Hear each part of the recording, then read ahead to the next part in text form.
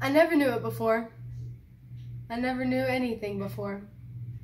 When she come into the court, I say to myself, I must not accuse this woman.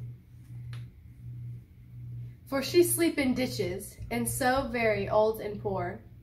But then she sit there, denying and denying, and I feel a misty coldness climbing up my back, and the skin on my skull begin to creep, and I feel a clamp around my neck, and I cannot breathe air, and then I hear a voice, a screaming voice, and it were my voice.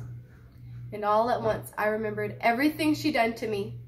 So many times, Mr. Proctor, she come to this very door, begging bread and cider, and mark this, whenever I turn her away empty, she mumbled, you must remember, Goody Proctor, last month, a Monday, I think.